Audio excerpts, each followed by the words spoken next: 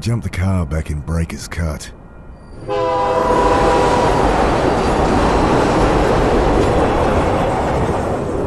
Told myself I'd never come back. But well, shit. Here I am.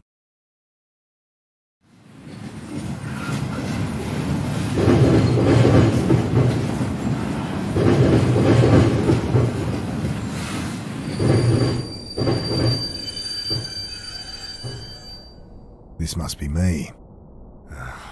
Damn. Shouldn't have told Annie I'd come. Don't know how she tracked down my number. My strong, big sister, crying into the phone. Oh well.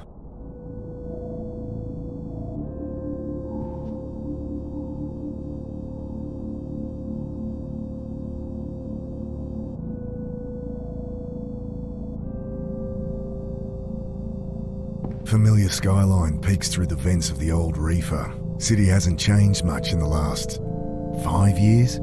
Jeez, what am I going to say to Sarah? Hey, sorry about, disappearing for half a decade. Jesus. It's moving slightly.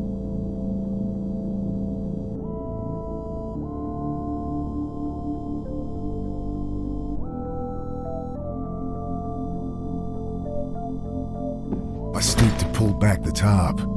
Poor old guy had hardly stirred the whole trip, sleeping off one thing or another. I should let the poor guy sleep.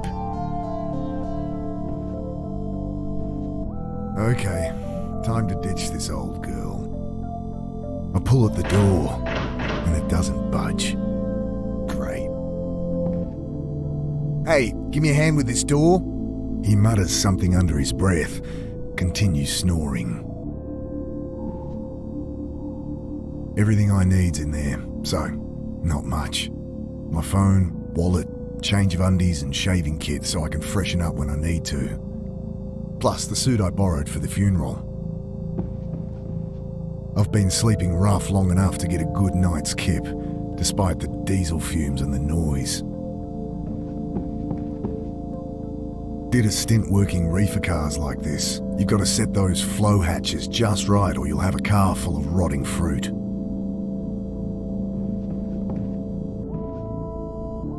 I grabbed the tarp.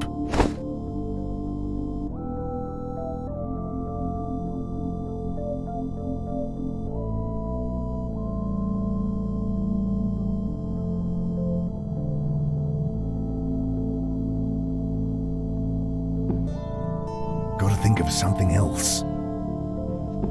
I'll keep it. Need to think of something else.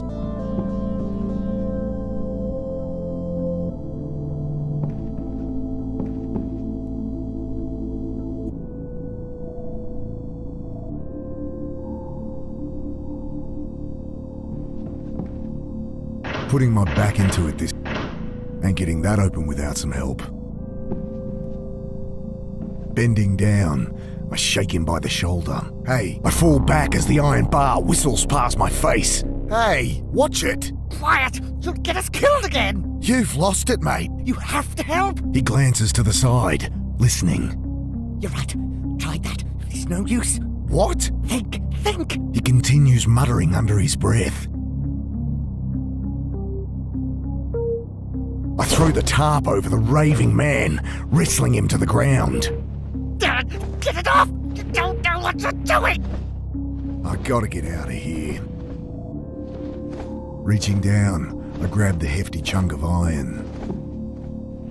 I jam the bar into the frame, lean into it. The door gives way with a screech. Sudden blinding light stabs at my eyes. I spin back behind the door. The old guy, having finally freed himself, is caught like a rabbit in headlights. What have you done? Ah, shit. Security. The man looks around frantically. Relax. I've been caught freight hopping before and talked my way out of it. Hey, we're with Western Rail. Jesus, what the hell? You've got to break the cycle! I can't...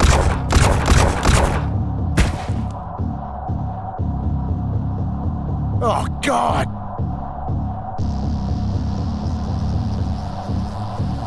Squinting into the light, I glimpse silhouettes of armed men, waiting and watching. Can't make out who they are, but not Metro security, that's for sure.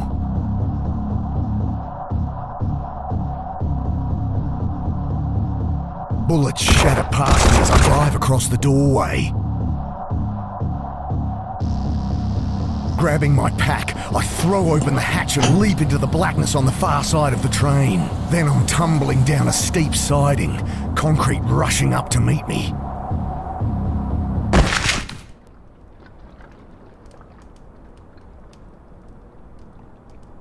I lie there, looking at the sky, trying to process what just happened. I hear the distant sound of sirens, and above me, shouts, doors slamming, tyres on gravel. Then silence. At least my phone's not busted.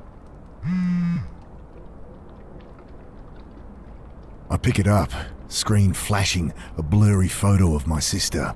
Annie? Mick, hey. Yeah. Hey. How you doing? You in town yet? Can't wait to catch up. Sure. Geez, Mick, show some enthusiasm. We've got a funeral to plan. Same irrepressible Annie. You in town yet? When are you getting here? We need to go through Mum's things, find some photos for the wake. Did Uncle Phil call you? No. Did I need... Never mind. You're staying at ours tonight, yeah? Have the address? Yeah. Off Cooper Street, right? No, Mick. Jesus, we moved like over a year ago. Sorry. Angry beeps from my phone. You gotta break out of that head of yours, Mick. Talk to Sarah? Annie, my phone's gonna run out. Jeez, she's gonna be at the funeral, you know. You still haven't talked to her. I can't. Just tell me your address. My battery. I know it's hard for you, but you're gonna have to face her. Annie, your address. Okay, sorry. I know I shouldn't push you, but... I look down at my dead phone. Shit. No idea what her address is. How am I supposed to remember they'd moved? Better find a way to ring her back.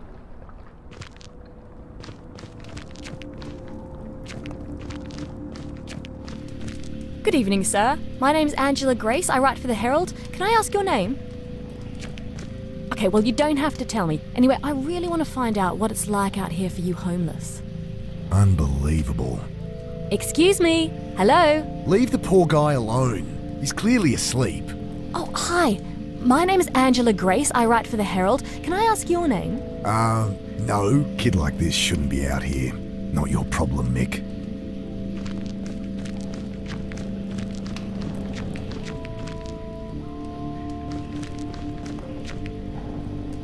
That won't help get it charged.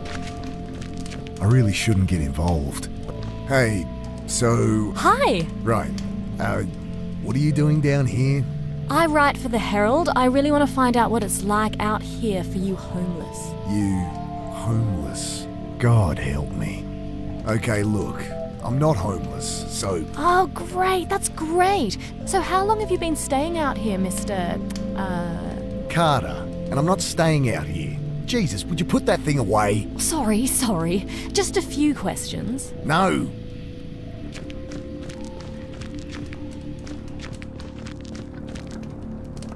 Bill? Is that you? Mick, what are you doing here? Bill used to hang out around the shelter where Sarah worked. Known him since I was a kid. Back for a funeral. Mum died. Oh, Mick, I'm sorry. Yeah, it's okay. Long time coming. She'd been sick for a while. You don't sound okay. I don't know.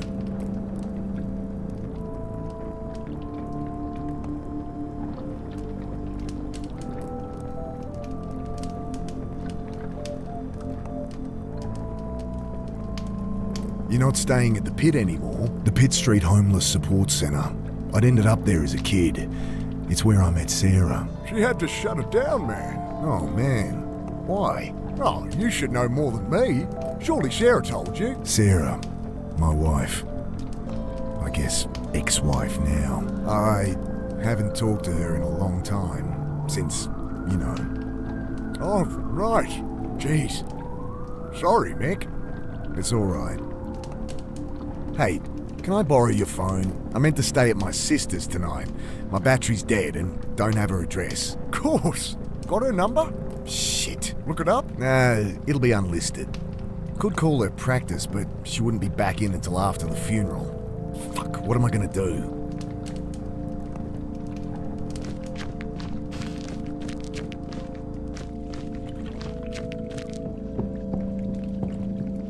I shake the can. Slosh of petrol at the bottom.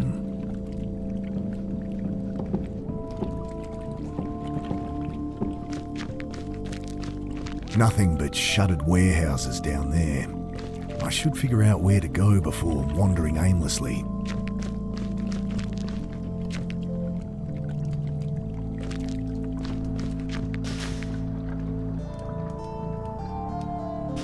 Metallic smell of old petrol stings my nostrils as it glugs into the tank.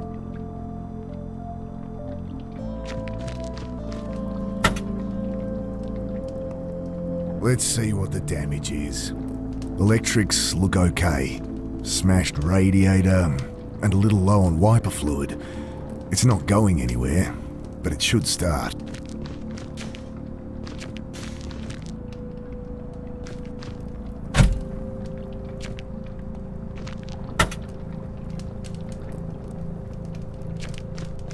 It stinks of petrol. They must have siphoned some to try and torch it.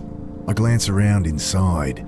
No keys, but the lighter socket catches my eye. I think my phone charger has an adapter that'd fit.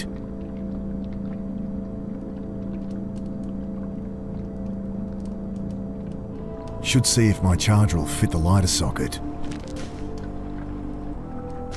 I think my phone charger had a 12-volt adapter for the car.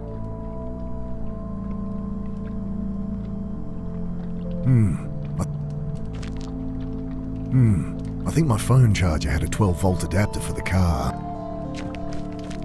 That won't help get it charged.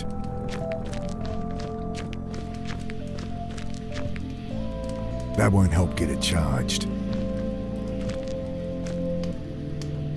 Don't suppose you have a portable phone charger? No.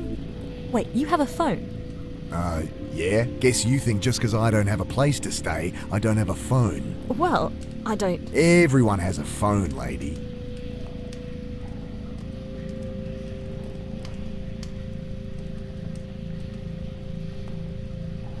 Look, Angela, was it? Go home to your warm bed.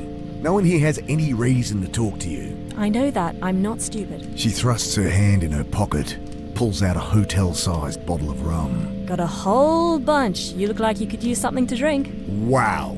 About as sensitive as I'd expect from a rich city kid. Well, what do you want? Nothing. Just quit with the presumptuous attitude. These are people, not your high school project. I'm 24, and you're one to talk. Patronising asshole. Whatever. Loose panel on the side. I kick it open. Nothing but a random tangle of wires and tubes. I'll leave him be.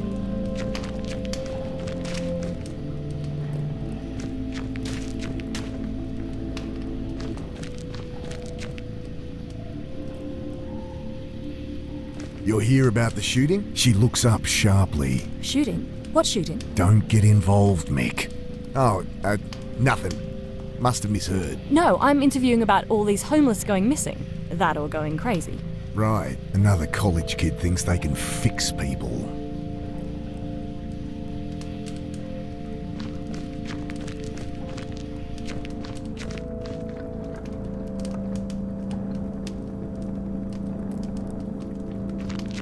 What's with the car?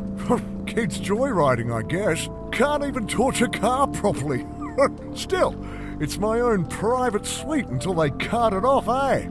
They leave the keys? Yeah. Need 'em? Maybe. Bill fishes the keys from one of his many pockets. Thanks. Should see if my charger will fit.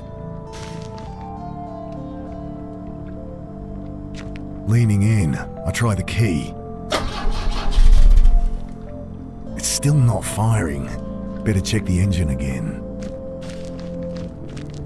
Okay, There must be something wrong under here. It sounded like no fuel was getting through.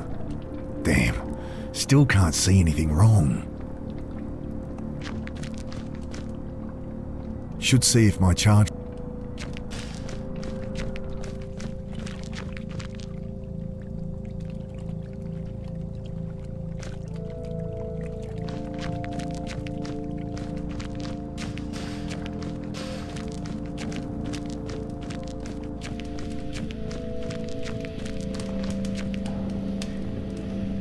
I'll keep it.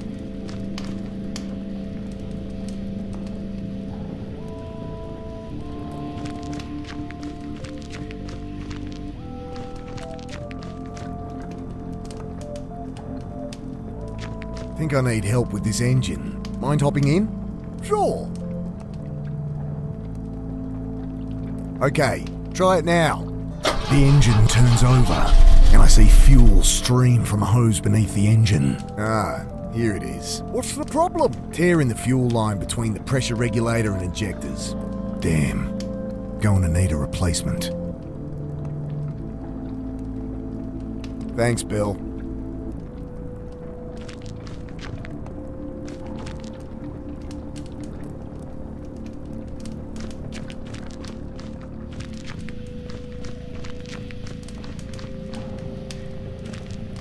Could use that hose for the car.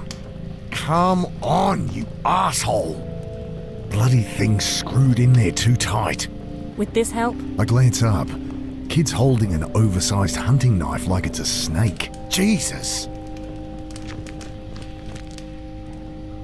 What are you doing carrying a knife like that? You know, protection. Jeez, all it's gonna do is get you stabbed. What's wrong with a whistle or pepper spray or something? I can look after myself. Whatever. Can I borrow it? Well, if you can answer my questions.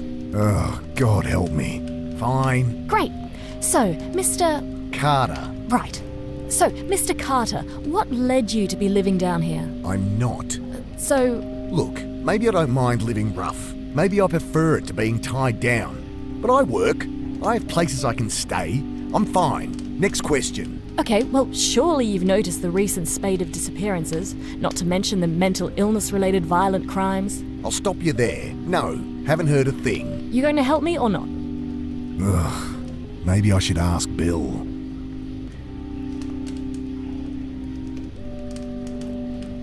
You think people have been disappearing? Homeless people? Yeah.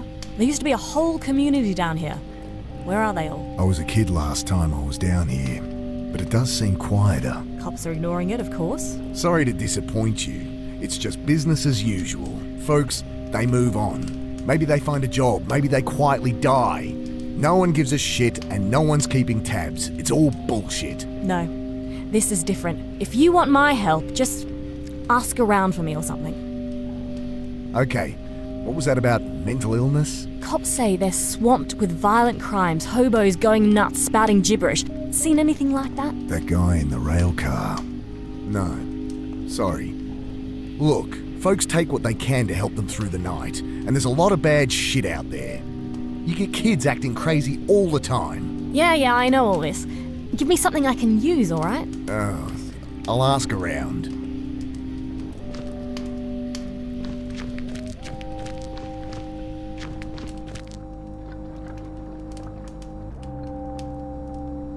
Maybe a dumb question, but why is it so quiet down here? Malinji. What? Shadowy figures with burning eyes. Taking people in the night, folks calling them Malinji. Right. Well, that's the story going round. People have been going missing, but it's been a cold winter. I think that's all there is to it. He shrugs. Hey, Bill, you noticed any people acting weird recently? Well, I mean, yeah. You heard about the pit. All right. They shut it down? Yeah, well, I was helping Sarah out there. She let me stay when there was a spare bed. That's Sarah for you. But people on the street been getting crazy, eh? Nothing new. Not like this, Mick. Everyone's scared. Solid blokes, you know? Fine one day. Next day, they're going nuts. Sarah ended up in hospital. Oh, Jesus. Well, she's all right, but couldn't keep the place open. I should have been there for her. Like she needed more reason to hate me. Some bad new gear people getting into? I don't know, Mick. I think this is something else, eh?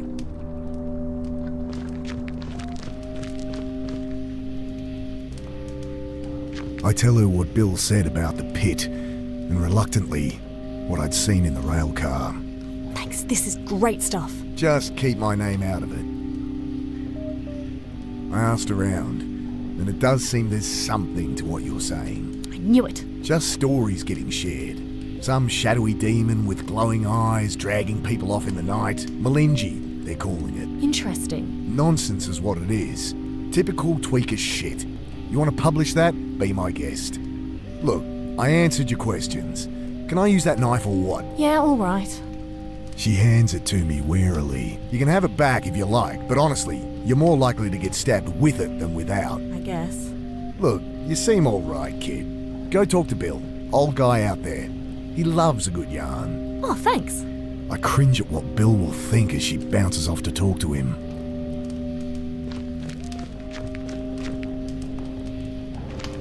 Got it.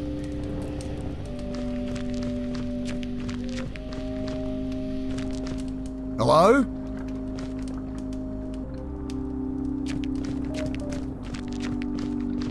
The keys are gone. My charger. No!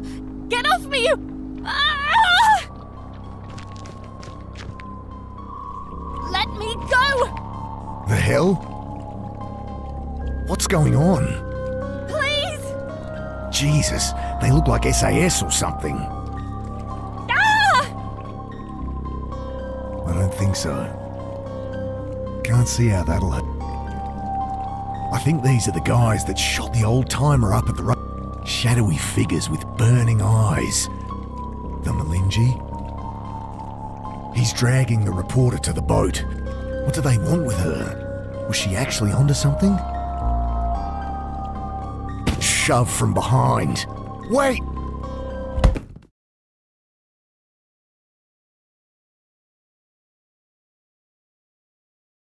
Sudden icy cold shocks me awake. Frozen, can't move, can't feel. I see only blackness. I strut, then I have no breath to... I try to fight it. Oh God, I try.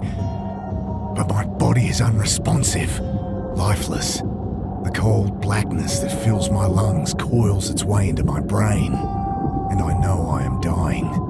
Slowly, even the lack of sensation fades. Where there was nothing but blackness, now there is nothing. And I know, somehow, I am dead. But then, every neuron in my brain firing, blasting out into eternity. My mind, torn by some immeasurable force, twisting out in all dimensions, then contracting, speed of light, back into nothing. Sudden icy cold shocks me awake. The same sensations, the same panic from minutes before. But this time, I remember to hold my breath. I jerk at the bonds, the rough cord cutting into my wrists. But the ropes are too strong, too tight. I can't get my hands free. I've got to get my hands free. I've got to get my... I jerk at the bonds, the rough cord cutting, but the ropes are too strong, too tight. I've got to get...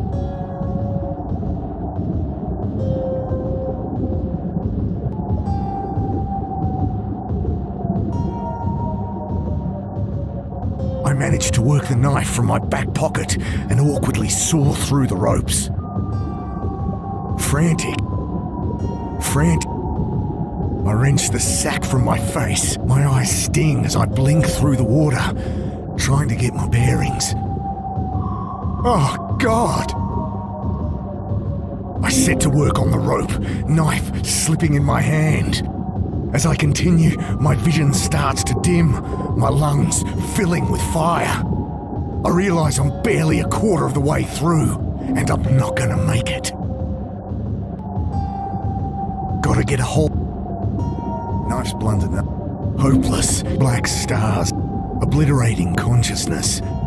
Then primal impulse fills the vacuum, takes command of my lungs, forces them full of water.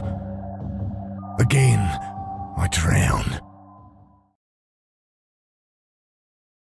Once more, the light. Reality breaking up, reforming back how it was, but somehow wrong. Sudden icy cold shocks me. God, what is happening to me? I managed to work the knife from my back pocket and awkwardly saw through the ropes. I wrenched. My God, who is Why? I set to work on the rope, knife slipping in my hand. As I realize, and I'm not gonna make it. Gotta get a hold of it first. Gotta get a hold. Gotta get a hold of it first. Gotta get a hopeless blacks. Obliterate. Then again. I feel it ripping away myself. Sudden icy cold. Why is this happening? I managed. I wrenched.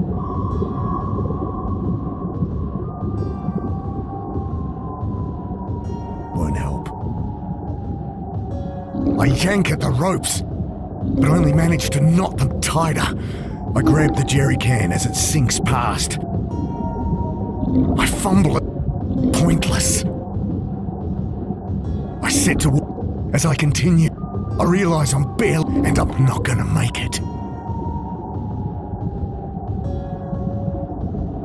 I don't think that won't. Can't see. I push the tube up into the can, suck the water from it, and take a breath. I almost gag on the oily fumes, but I bought myself a few more seconds. I return to cutting with renewed strength. At last, the ropes give way. I kick to the surface, glimpse brutalist concrete rising from the chop, and swim towards it. It takes the last of my strength, but I pull myself up the embankment. Before I collapse, I lie there, shivering in the bitter wind, trying to make sense of what's happened. I died. They killed me. But I am no longer dead.